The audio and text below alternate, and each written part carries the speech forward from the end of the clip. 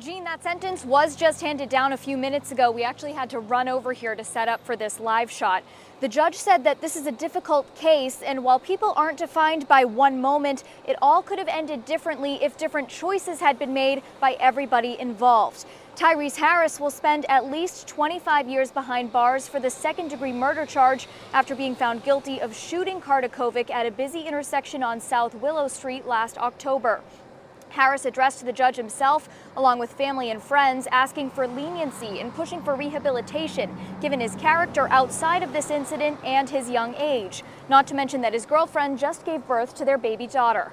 Dzemel Kardakovic loved ones spoke on his behalf and talked about navigating through life without their friend, husband, and father, and the massive void they say he leaves behind.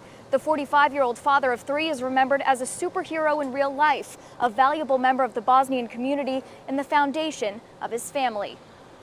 And Kardakovic's loved ones also said his son and nephew are still healing after witnessing him being murdered because they were inside his truck at the time. His wife said the phone call she received from her son in that moment will repeat in her head forever.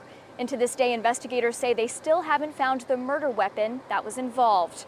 We're live in Manchester. Hannah Cotter, WMUR News 9.